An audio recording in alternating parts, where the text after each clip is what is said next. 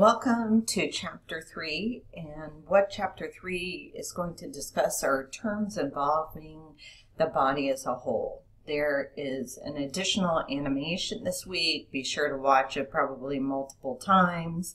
And again, lots of practice with your exercises in the chapter text and on PrepU prior to taking your weekly exam. So this chapter's course objectives are to describe the key body structures, its regions and cavities, to define terms related to body structures and regions, directions and positions, and colors in medical terminology, to spell and pronounce medical terms built with common word parts related to the body as a whole, to describe the common types of medical records used in healthcare settings, and to explain what a body system is and why it's useful to learn medical terminology by body systems. And really throughout the rest of the text, we're going to be separating medical terminology, you will see, into different body systems. So let's first talk about body structures in health and disease. So the chapter begins with combining forms related to body structures in health and disease. So these terms are aden, with its combining form adeno for gland, blast or blasto for immature cell, cyto for cell, epithelio for epithelium, which is a type of tissue, fibro for fiber, hemo or hemato for blood, histo for tissue, hydro for water or fluid, leo for smooth, lipo for fat, morpho for form or shape, myo or myoso for muscle, necro for death, neuro for nerve, nucleo for nucleus, osteo for bone, patho for disease, sarco for flesh, tropho for nourishment, viscero for internal organs, site for cell, oma for tumor, osis for abnormal condition, pathy for disease. Additional suffixes continued are aplasia for formation, cis for condition or process, stasis for stopped or standing. When we talk about terms related to body structures in health and disease, we need to understand some terminology. So cell is the smallest independent unit of a living structure. A chromosome is a structure in the cell nucleus bearing genes. Cytoplasm is the substance of a cell excluding the nucleus. Gene is the functional unit of heredity occupying a specific place on a chromosome. Nucleus, the central structure in cells containing chromosomes. Additionally, cytology is the study of cells. Histology is the study of cells and tissues. Homeostasis is a state of equilibrium. Metabolism is the sum of the normal chemical and physical changes occurring in tissue. Body system refers to a group of organs with related in structure or function. An organ is a structure of similar tissues or cells with a specific function. Tissue is the aggregation of similar cells performing a specific function. So this all relates to the levels of organization in the body, starting with the cell, and inside the cell, the chromosome or nucleus. Increasing in complexity is the tissue, and then organs are made of tissues, that's the stomach. Body systems are made of multiple organs, and then the body as a whole. So terms related to conditions and disease are a term acute, referring to a disease of sudden onset and a brief course. Chronic, referring to a persistent disease or illness. Etiology is the study of cause of disease. Exacerbation, an increase in the severity of a disease or symptom. Idiopathic, related to a disease of the unknown.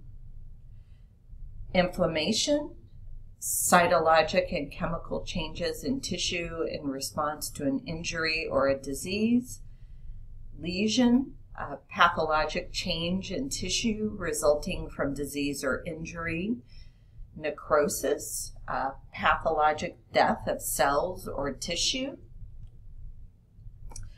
Now we're going to move on to body areas, cavities, and divisions of the abdomen. So some of the combining forms that you need to become familiar with are abdomino for the abdomen, acro for extremity or tip, brachio for the arm, cervico for the neck, lumbo for the lumbar region or lower back, pedo or podo for foot, pelvi for pelvis, thoraco for the thorax or the chest. So we need to understand that medical terms help define, again, specific areas of the body, precise locations, cavities within the body, and clinical divisions of the abdomen. So when we're referring to divisions of the abdomen or body areas or cavities, the abdomen is the section of the trunk between the pelvis and the chest. The cranium is the skull, and the diaphragm is a muscle between the abdominal and thoracic cavities. Extremity refers to limb. Pelvic region is the area of the pelvis below the abdomen. The thorax is the chest or the upper part of the trunk. Some body cavities, we're referring to the cranial cavity. It's the hollow area within the skull occupied by the brain. The thoracic cavity is the hollow area within the chest occupied by the lungs, heart, and other organs. The abdominal cavity is the hollow area within the abdomen occupied by the digestive and other organs. And real important to watch that video this week because you're going to get some more visual representation of these areas. Spinal cavity, that's the hollow area within the spine occupied by the spinal cord. The pelvic cavity is the hollow area within the pelvis occupied by certain reproductive, urinary, and digestive organs. So here is a visual diagram of the body cavities. So there's the cranial cavity, the spinal cavity, the thoracic cavity, the diaphragm separating the thoracic cavity from the abdominal cavity, and then the pelvic cavity, and sometimes referred to the abdominopelvic cavity there. When we talk about divisions of the abdomen, the abdominopelvic regions include the umbilical region, which is the central abdominal region, the epigastric region, which refers to the abdominal region above the umbilical region, the hypogastric region, which refers to the abdominal region below the umbilical region, also called the suprapubic region. Abdominopelvic regions continue to include the lumbar region, left and right, the abdominal regions to the left and the right of the umbilical region, the iliac region, the left and right, the abdominal regions to the left and right of the hypogastric region, and the hypochondriac region, left and right, which is the abdominal regions to the left and right of the epigastric region. So visualize the divisions of the abdominopelvic region here and make sure that you understand where they are and you're able to identify and label those. Divisions of the abdomen or the abdominopelvic quadrant. You'll often see this in a medical record with the abbreviation, so very important to know. You're going to see this a lot. So the left lower quadrant is the LLQ, the left upper quadrant is the LUQ, the right lower quadrant is the RLQ, and the right upper quadrant is the RUQ. And see that these are uppercase. So remember that abbreviations are very specific to upper and lower case. So here you can visually see that and be able to label a diagram like that potentially for a test question and visualize that when you're talking about it and writing that in a medical record. When we talk about combining forms as far as body directions, positions, and planes, spend a lot of time studying this and watching the video this week. So combining forms: antero for the front, caudo for the tail, cephalo for the head, dorso for the back, infero for below, latero for the side, medio for the middle, postero for the back, proximo for near point of region, supero for above, ventro for belly, circum for around, epi on and following, inter between, intra within, peri for around or surrounding, retro for backward or behind, sub or infra for below and beneath, supra for above. Directional terms include cephalid for toward the head, caudid towards the tail, superior for above and upward, inferior for below and down or downward, anterior for toward the front of the body, posterior toward the back of the body, ventral pertaining to the belly or front, dorsal pertaining to the back, lateral pertaining to the side, medial pertaining to the middle, unilateral pertaining to one side only, bilateral pertaining to both sides. Proximal, near the trunk or point of origin, distal, away from the trunk or point of origin, superficial, near the surface, deep, far from the surface, antero-posterior, from the back to the front, from front to back, antero-posterior.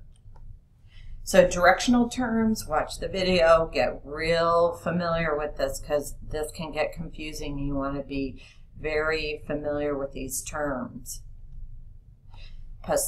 Positional terms are the anatomic position is the body in standard reference position, standing erect, arms at the side, palms facing forward. The decubitus is lying down when referred to positional terms. Dorsal recumbent, lying on the back with the legs bent and the feet flat. Fowler position, or the semi-recumbent position, lying on back with the head of bed raised 45 degrees. Lateral recumbent, lying on the side. Prone, lying face down. Supine, lying face up. When you refer to a plane, that's an imaginary surface that extends through two definite points. So the coronal plane, the frontal plane, is the vertical plane, dividing the body into anterior and posterior halves. Sagittal plane, vertical plane, dividing the body into the left and right halves. And the transverse plane, which is the horizontal plane, dividing the body into upper and lower halves. So be sure to watch the video to really visualize the planes and practice labeling the body planes.